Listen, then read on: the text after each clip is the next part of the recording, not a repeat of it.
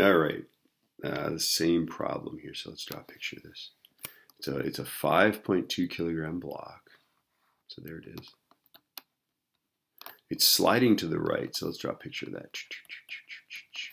Okay, but it's decelerating at 3.3, right? So the velocity is this way, right? But if it's decelerating, then I think our acceleration is negative 3.3. Does that make sense?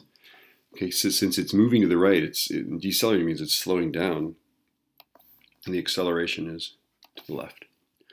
Okay, that's what that means, right? So we're sliding to the right, but decelerating, so that guy's going to be negative. And then we also know that the kinetic friction force is 7.1344. Okay, since it's sliding to the right, this guy will be to the left. So let's draw that guy in here.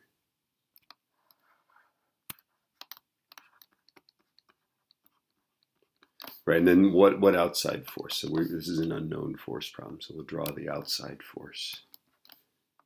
Okay, the mystery force. We don't know which way it is, right? Okay, this guy is definitely going to be negative. Okay, this acceleration is going to be negative. We don't know which way this force is, so let's figure this out.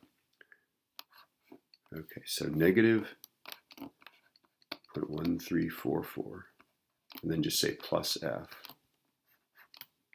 equals 5.2 times.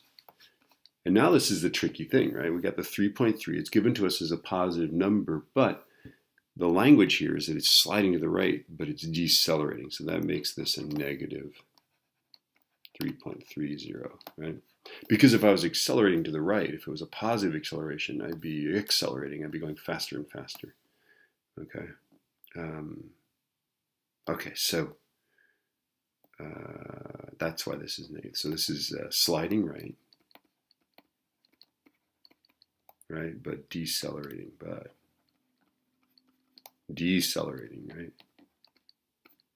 That's why that's negative. And that makes a difference. If you don't put the minus sign in there, you don't get the right answer. So here's what I'm going to do. To do this math, I'm going to go this times this. So 5.2 times negative 3.3, right? And then I'm going to add this to both sides, right? I'm going to go plus. I'm just literally on the same line. I'm going to go plus 7.1344. And I'm getting F